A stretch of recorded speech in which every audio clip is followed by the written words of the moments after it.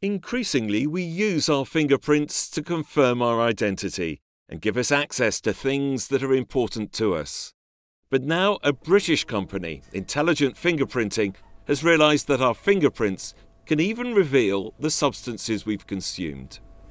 When someone ingests something, so for example drinking a cup of coffee or taking an illegal drug, their body digests or metabolises what they've ingested to produce secondary chemicals called metabolites. Now we can detect the metabolites from within the sweat of a fingerprint that are specific to the drug that they have recently taken. Intelligent Fingerprinting has used this knowledge to develop the world's first fingerprint-based portable drug testing system. It tests for multiple drugs simultaneously and gives results in minutes.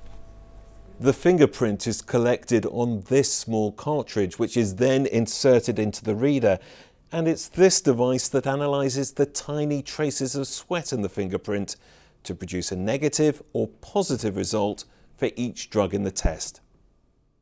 And as the device is portable, drug screening can be carried out in any location for a variety of purposes.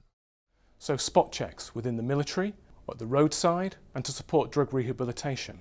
It can also be used for fitness for duty testing within the workplace. And for the coroner's service, it can provide early intelligence on cause of death. There are many millions of these tests that are carried out every year, so the potential for use for the Intelligent Fingerprinting drug screening system is enormous.